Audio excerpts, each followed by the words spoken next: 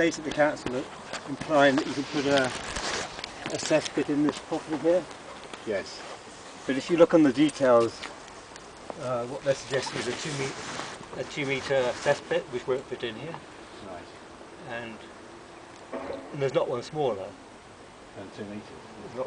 And apart from that, according to building regulations, you're not meant to site a cesspit within 7 metres of a property. So the whole thing's it's true. The whole thing's really iffy. Yeah. And we've tried to make the council and the agents put the facts right, and they know there's a problem, but they're not telling anybody. Which I think is sort of, I'm not saying it's the agents, I think it's the council who are not telling people. I wrote to the leader of the council 2 weeks ago, and we haven't had a reply from him either. Even the description on the plans are wrong. They're implying that the land comes along like this to here, which is not true. All the land it just follows this building. As the lady from the agent just pointed out. Yeah.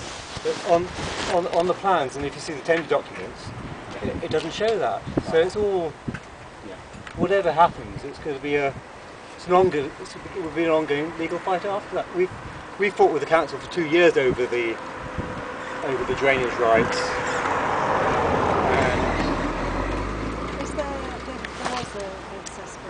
There is a cesspit, yes, over there. But that's on our land. Out the back door. Even if it's an emergency, that's why we put fence up. The contractor was meant to have done that 2 weeks ago, but he obviously didn't do it. That cesspit was put in before you bought the property, before you bought the land. Yeah, that went. You see, it was the council put it in, believing that was their land, but it wasn't their land at all. So that was some years ago, was it? In the back 50s. Right. So they've now relinquished all claim on that land and all. Yeah, they took us to the land tribunal, trying to get right of access to the cesspit, right of access out the back door, and they failed to do that. Right. Which I think they put in the particulars. Yeah. So basically, the property's is as you see, it's got no drainage rights. I think it's highly unlikely you can actually put a sewage.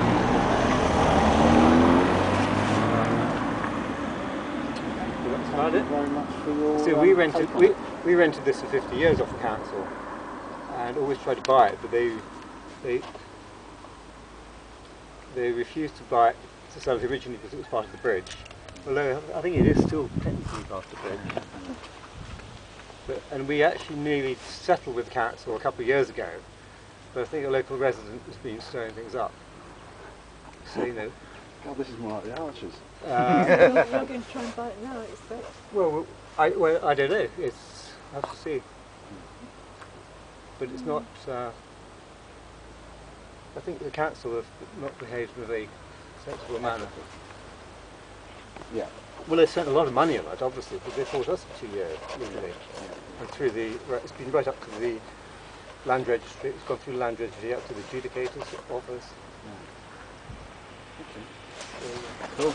Anyway, we're going to put fence. The fence should have gone up 2 weeks ago, but we didn't get up.